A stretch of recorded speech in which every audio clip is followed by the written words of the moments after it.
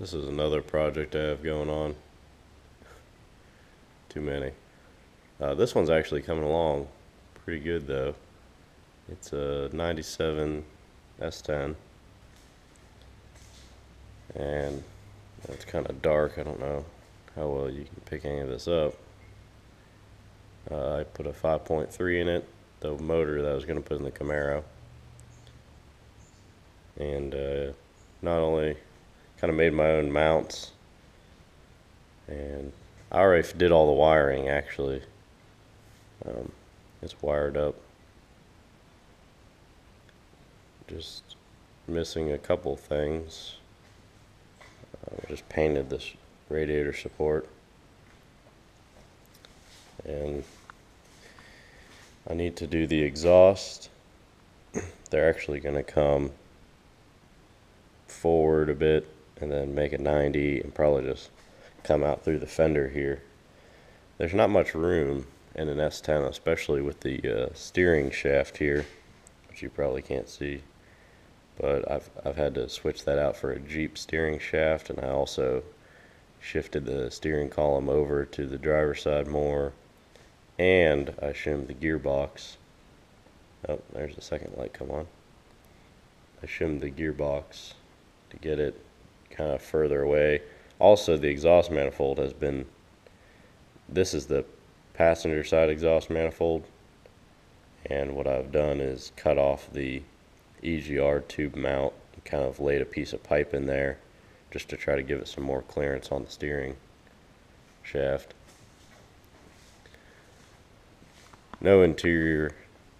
Well, it's got door panels, but otherwise no interior. I still got to mount the fuse panel over there, clean up some of the wiring, but everything's fused, standalone. The truck, all the lights still work on it, headlights, turn signals, brakes, and then I added a separate fuse panel for the engine. This is a radiator I got. These fans are from a Dodge Stratus, and they fit really well. They're a little wide, and I took a heat gun, kind of heated them up, and that seemed to have worked. And then I'm just gonna, it doesn't take much to hold it down here. I'll probably just drill a hole and run a bolt and some washers gently through the radiator here. These are on the front of the radiator, which hoping that will work. I guess we'll find out if it starts running hot.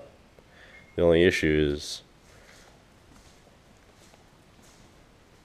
in order to mount the fans in front of the radiator, I would have to behind the radiator, I'd have to recess the radiator into the core support. And to do that, you have to cut out the bottom, the top, and the side.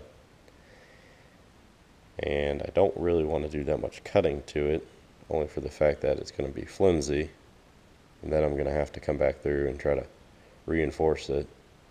And by that time, I would honestly just prefer to buy a better fitting aluminum radiator, like an aftermarket one, and put that in it, then put the fans on the backside, and then I'm sure I won't ever have any cooling issues.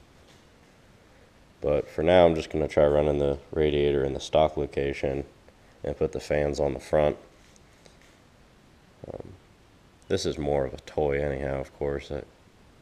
I'll probably drive it to school or something if I get it done, but I don't plan on dailying it. But all the wiring's done. The fuel lines are done.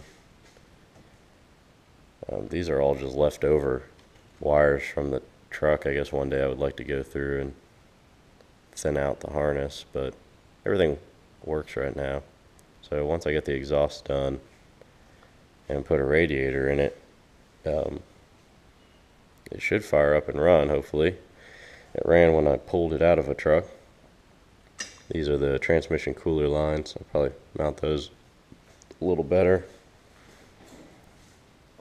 And then this big cable on the ground is a 1 gauge wire that I'm going to come up through the bed with. And I got a battery tray I still need to bolt down and mount my battery back here to give me more room up front. But yeah, hopefully I'll be putting out a lot more videos. So it's got a 4L80 transmission in it. I need to get a drive shaft made for it. It's not too expensive. And let's see, I actually have a shifter. It's out of a Monte Carlo SS, but it was a 4-speed automatic shifter. It seemed like it would be easy to mount it to the floor and run a shift cable to the transmission. So hopefully you guys will see me finish this soon. It's got a lot of work done on it. It's taken longer than I would have liked, but honestly, when I'm working on it, we make some big progresses. So I'm pretty excited about getting all the wiring done. Alright, you guys will keep an eye out for more videos from me.